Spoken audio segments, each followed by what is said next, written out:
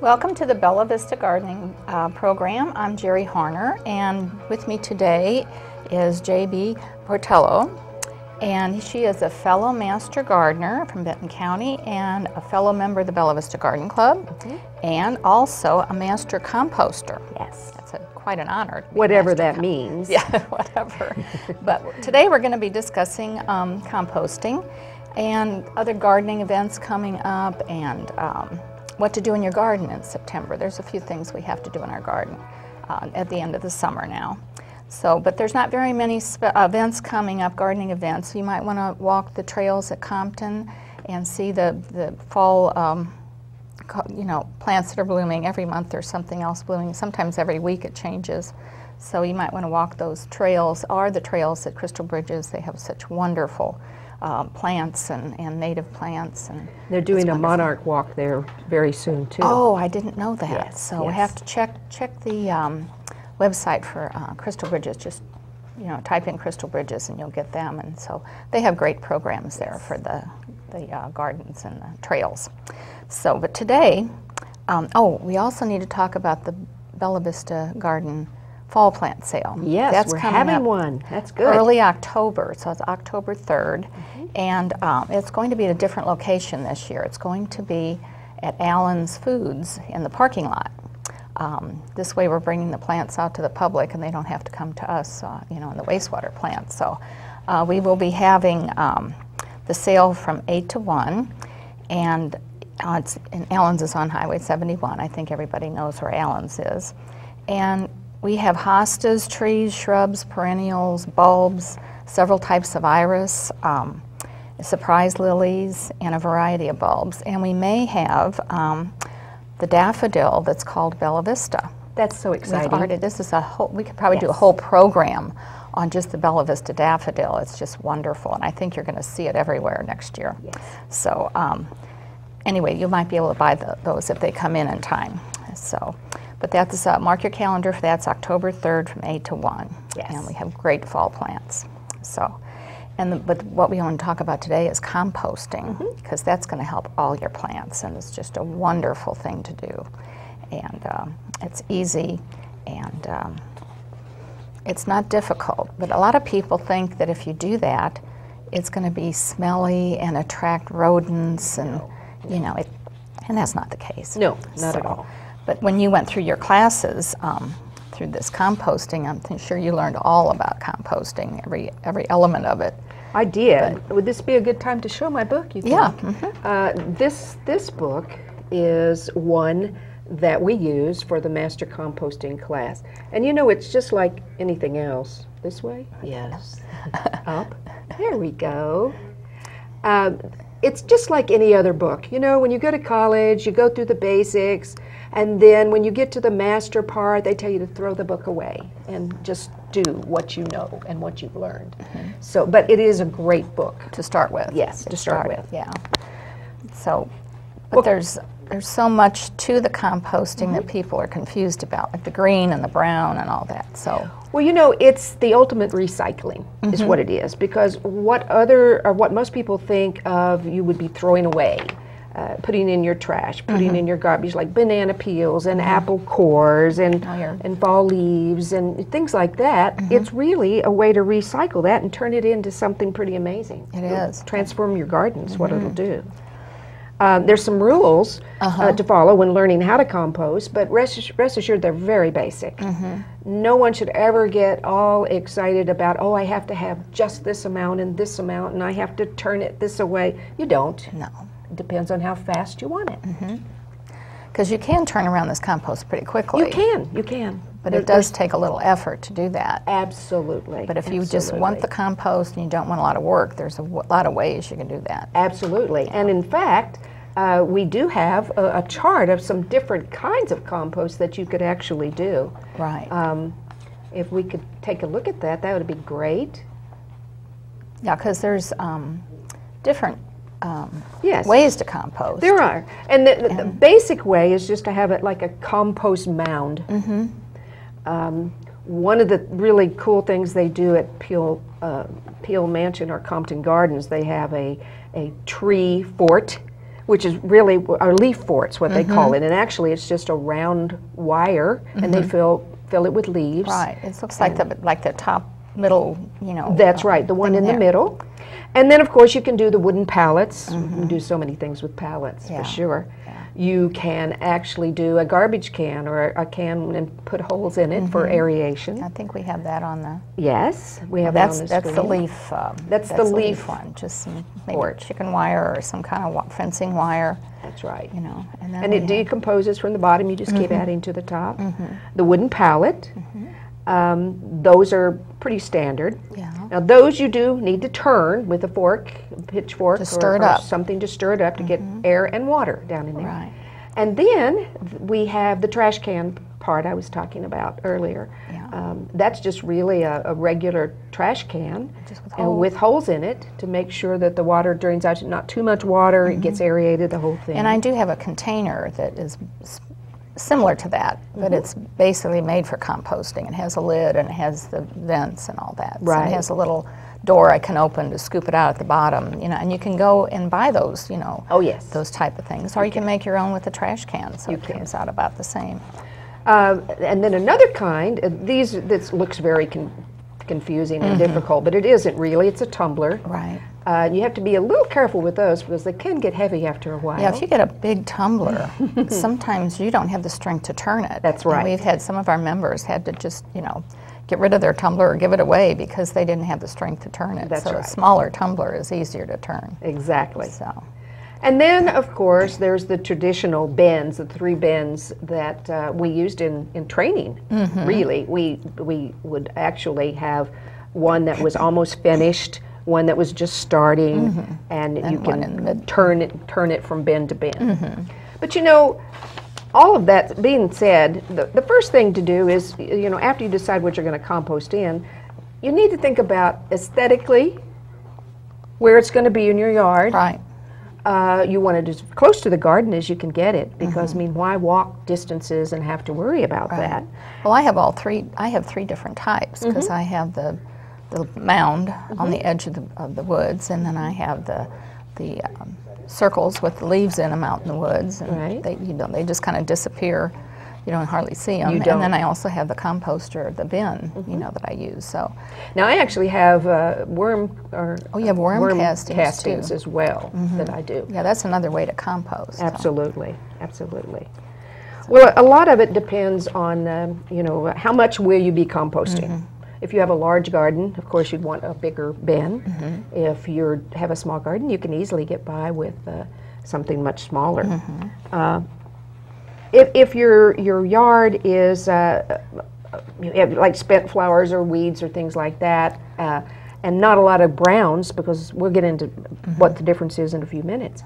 But you know, it depends on what you have to put in there and what you're going to use it for. Right, because like the side one I have with just the mound, sometimes when he cuts the grass, that's too much clippings to put in there at one time. So then I just put the extra clippings in that mound, and I don't worry about, you know, browns and greens in that mound. I let nature take care of it. That's right. But in the compost bin, then I kind of regulate what goes in. But you know what? Compost just happens. It happens. It just happens. It just does. Yeah. In general, plant matter is what you'd want to put in your compost bin. Right. And at some point, a plant if at some point it was a plant, it's good to put in the bin. Now, that automatically eliminates things like meat and dairy and bones and things like that. And now you can put animal waste in there if they eat plants. So that means no dog, no cat, Right. anything like that at all. Would it be like rabbits or Yes, or anything that horse would eat plants and process it that way. Aged horse manure. Because those sorts of things attract bacteria and pests. And that's the bacteria is what's working in there. That's right. That's breaking up all that. That's right. But we don't want harmful bacteria. Right, right. We categorize compost things as browns and greens. Now the greens are the nitrogen rich, and they tend to have more moisture. Those are those grass clippings that you were talking about, and they heat things up as well. Yeah. And they break down faster. The browns are carbon rich, and they contain less moisture and take longer to break down. So it's like dead plants or leaves, small branches. Greens include vegetable scraps, grass clippings, weeds, coffee grounds, animal manure, and eggshells. Well, see, I don't put the weeds in there too much because I'm afraid of the weed seeds. If it doesn't get hot enough, then and I there's used to seeds. think that as well. Yeah. But as long as they're just freshly pulled weeds, they're just greens. Oh, okay. You don't put anything in there that's gone to seed. Because Oh. otherwise you raise incredibly Incredible. beautiful weeds. Right. We don't want those. We don't want that. We got enough but of those. eggshells are really good too. Now the important thing is to wash the protein out of them and crush them up finer because they'll degrade faster than decompose. Browns are leaves and straw and shredded newspaper. You can easily put that in there. Cardboard, the toilet paper rolls, you can even do that. Twigs, sawdust.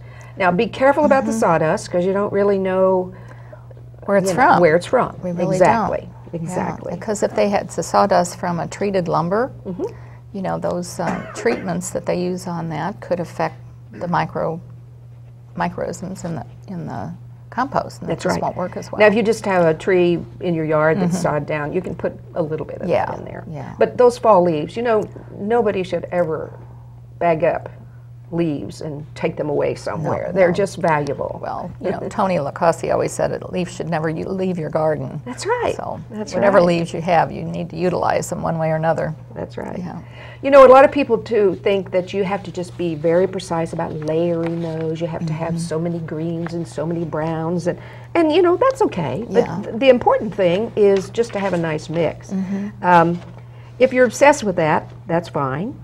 But the ratio is about 30 parts brown to 1 part green. The average garden produces more green than it does brown. Think about it, you know, your yard clippings and things like that. Oh, your lawn clippings. Yes. So you don't want your pile to get too soggy.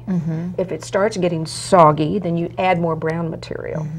And the moisture level in your compost bin should be about the consistency of a wrung out sponge. Yeah. So you don't want it to be dripping. No, But you don't just want it to kind of crumble and be dry. Exactly. Right. And there are many ways to take care of that. You know, a lot of people, that's when it's important to turn. Because if you're really strong and you can turn all those browns and greens and mix them up, great. If you're not quite as strong, you can take your pitchfork in there and actually just sort of wiggle it and move it around. Just get some air in it. to Because get that needs some air also. Water, air, and materials That's right. is what it needs. And you can also, if you make sure you have enough moisture in there, but you can actually put a little well in the middle of it and put water in there, and it kind of soaks down through. Now the water to use is rainwater. Rainwater. Or well water. Or if you use water from the water system, city system, you should let it sit for a day. Exactly. Because that chlorine's not going to help your compost at all. Most of us have rain barrels in Yes, Master Gardeners. right. So. But you know, you can put a big bin out to catch some rain, Sure. and then use that. Absolutely. rainwater. Absolutely. Yeah. And then to maintain it, you just have to keep adding here and there and Yes. turning and monitoring it. Exactly. And then you'll know, oh, I forgot to bring the compost, the final compost. I was going to bring a sample of it, but it's almost like almost like soil, but It you is. know, It's rich. It smells nice, actually. It really it does. smells like soil. Yeah. So when it's all finished. Absolutely. So, and then when you use your compost, how do you actually use your compost? Well, you know, you can use it in as a regular in your garden beds. Like I just planted my fall garden, and I of course mix some compost in before I start it. You can use it to start your seeds.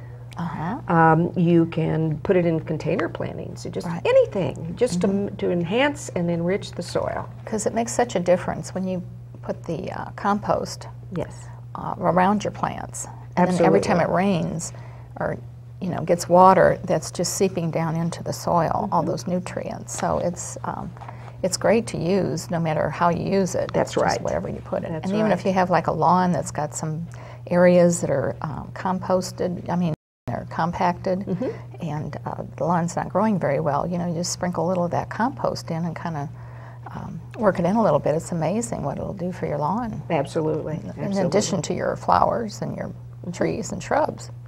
That's So right. You can use it for everything. You can. So, and there's also compost tea, that you can make. It's fascinating. Which is unbelievable, because we do have a little DVD or video about how to make compost tea, and we can show that in a few minutes. Tony LiCausi is the host of this Take Root video, and he's going to be demonstrating how you actually make the compost tea. Yes. And how to use the compost tea. And he's funny.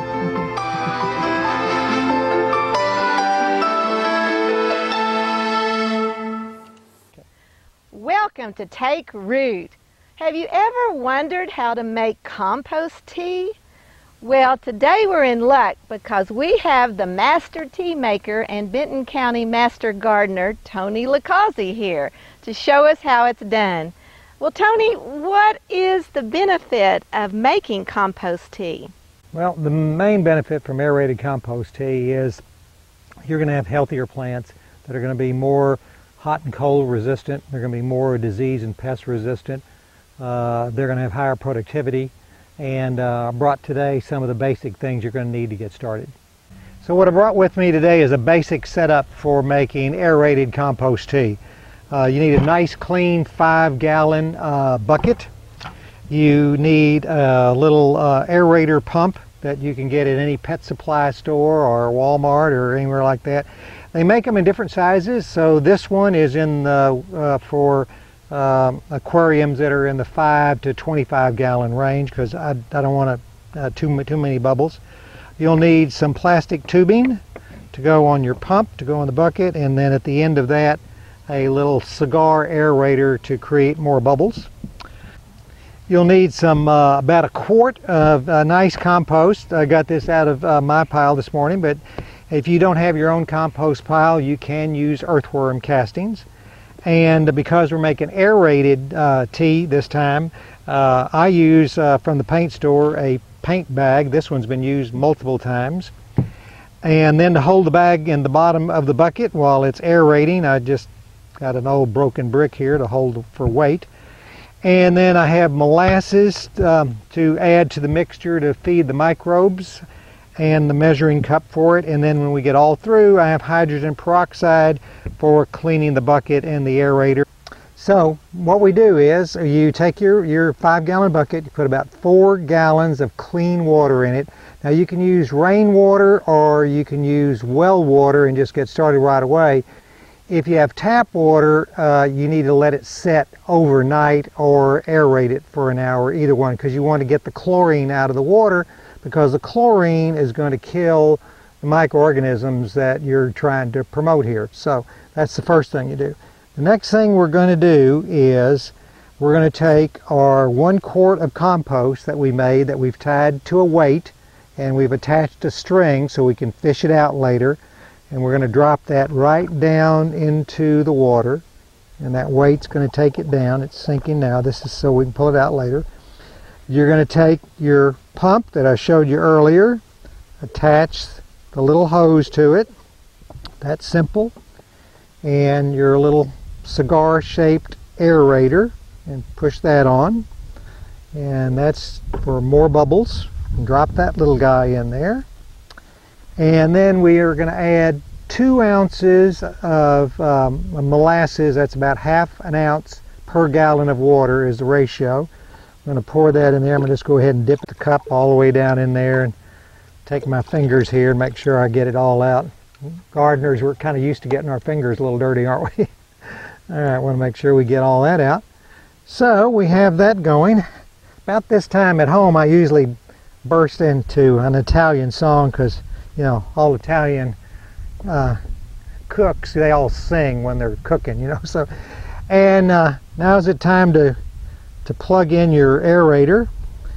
And then I leave this on all day long. And so in the morning, I get up and I go out and I go to my little unit here. And the first thing I do is take the lid off.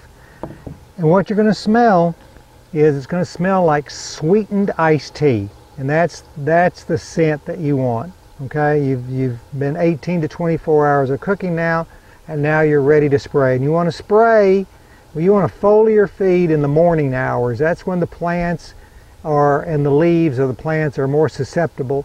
And then if you're spraying pesticides, you always do that in the EM, PM, pesticide. So hopefully now you're going to take this practice home to your gardens and have great results with it. So for the Benton County Master Gardeners, this is Tony LiCausi with Take Root.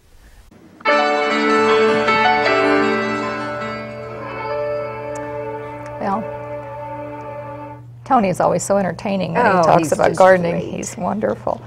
There is one thing he didn't mention in that DVD is once you start the compost tea and you have the bag in there, you can take the bag out in the evening, the first evening, and then let it percolate without the bag overnight. After a certain point, I think the microorganisms, they raise and then they start to fall. So you want to take that bag of compost out like that evening, and then let it percolate overnight.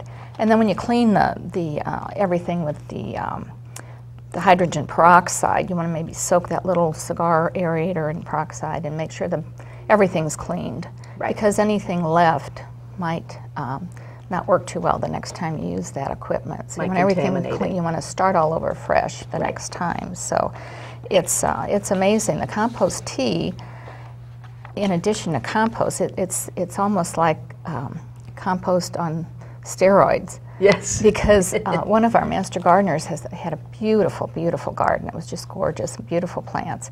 And she started using this compost tea. And she said her plants were even more beautiful. It's hard to imagine, but they were even more beautiful and less susceptible to insects. And she said it just made a big difference in her garden. We all should brew We tea. should be doing this, Yes. every one of us. It's wonderful.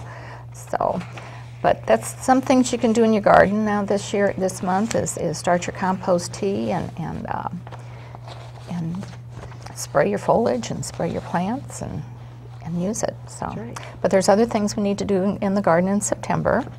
And first is your annuals are Yes. kind of fading. They are. Yeah, They are. Your fading. annuals and your herbs. But you know, if you keep deadheading them for continuous bloom, get them to bloom as long as you can, and continue to fertilize in Yeah. September, that's okay. Yeah. But then you need to think about whether you're going to save those seeds All right. or save the plants for next year. Right. You can overwinter some of your plants in the garage, or you know, take Things seeds. like geraniums. Oh right? yeah, I have bought my geraniums in the garage and taken seeds out of the 4 o'clocks and the you know, different plants. So. Gotcha. And perennials, you're going to still keep deadheading your perennials, and those that are overcrowded, you can start dividing and moving to different places, or give them to neighbors, or you know, Put them in the plant sale. put them in the plant sale. Yes. And it's the spring blooming plants that you'd want to divide now. And also peonies. Peonies like to be divided in the fall, not the spring. So, and they benefit from being divided so that they have more room to grow. Yes. So it's a good thing to do. And the mums should be starting to bloom now. If you've been pinching back your mums till about mid-July, they're going to start blooming, and they'll be in full bloom in September. And then just watch for your water needs. We've had a lot of water in the spring. And I think we're over on our charts for the year, but we've had a week or two where there's no rain at all and it's pretty hot, so you have to monitor your water. I think we're going to get some rain early in September, but just monitor your water levels. And if your hostas and your daylilies are you're dividing those, it's really better to do it in the fall, because that gives them a time to get established, you know, before they have to be showy. Yes. So they can get established in the fall and the winter, and then next spring they'll be beautiful. So, and then, Well, how about roses? well, You know, roses, the few Japanese beetles, I they only seem to be saw- going away or something. there was very few last year. I had 2 this year that I saw. Oh, So only 2? 2. I remember 2. So I don't know if it's the climate change that we had with the droughts or what's causing it, but I like it because we don't have a lot of Japanese beetles. But Absolutely. And there should be a new flush of brooms for the next few months for your roses. You keep deadheading them like we Right. say about everything, and checking for black spot, but you need to stop fertilizing after early September. right, Let you them don't want to rest. encourage growth in the winter. Right. So, and then lawns, you still have to deep water your lawns. Make sure it gets an inch of water a week. And September is a good time to overseed your fescue, and just overseed your lawn so that they have a good stand in the spring. And then apply your fall pre-emergence to control the winter weeds and weeds that come up later in September. So put a pre-emergent down in September. Right. And then trees and shrubs are planted, you can plant those in September.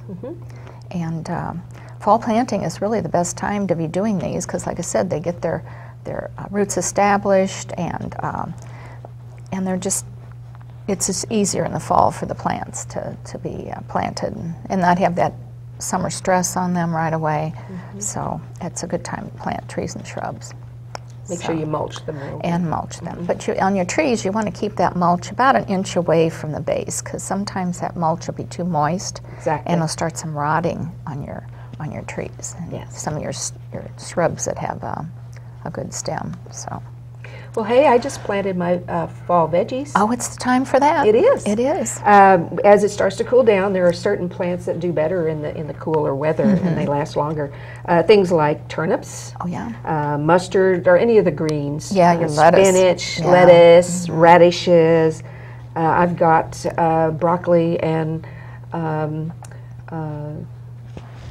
Brussels sprouts going right now, and fortunately no bugs yet, so I'm watching that very carefully. Well, some people are even putting in tomato plants again. I know, yes. Starting over with the little, late bloom, late fall tomatoes. Well, anything right up till the frost. Right. And even some of the plants after the first little cool weather and the frost, they're still do well. A lot of people have turnips in the winter. Right. And one thing about the tomatoes we didn't mention about compost is you really don't want to put your tomato plants in your compost. Oh, we didn't, and you're right. We do not want to put your tomato plants in there. You don't want to compost your tomatoes. They could have that, what is that they get on their stem? That fungus or virus. It's best to put them in the trash and burn them. Yeah, we don't need the any diseased plant you don't want to put in your compost bin. Right. For sure. Right. Yes, and then invasive plants? Well, it's a good time to kill those really invasive plants. They're going to be working in the winter, with their roots, strengthening their roots. And so like poison ivy and bush honeysuckle and privet, if you have those, or any kind of invasive plant. I have one that got carried away in my garden. It's a vine, and it's been hard to control. So in the fall, is when the Roundup really works well on that, as long as the temperature is high enough. It's, you don't want to do it when it's real cold, but or your vinegar, concoction if you use vinegar to kill your weeds.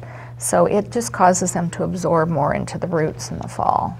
So anyway, I want to thank you and for joining us today. And if you have any more questions about gardening, in September, remember the Master Gardeners has a good website. We do. It's bentoncountygardening.org, and it's just filled with a lot of gardening information.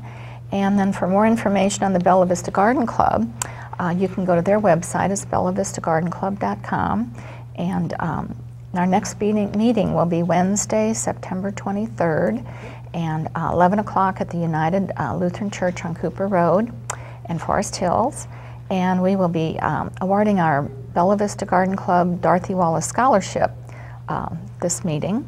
And along with that, Mayor Peter Christie will be there. Oh. And he's going to be discussing some joint projects between the city and the garden club. So that's going to be really interesting. I don't think we've ever had a mayor at our meeting before. So no, I mean, we have such a good combination now with the garden clubs and the mayor and even the POA. And all working together. Yes. We're all in the same community, so we all have to work together. So that's going to be an interesting meeting. And guests are always welcome. We have a little lunch and gardening information, and what could be better than that? So it's quite a spread, actually. It is. It's a wonderful little lunch, and we have every meeting.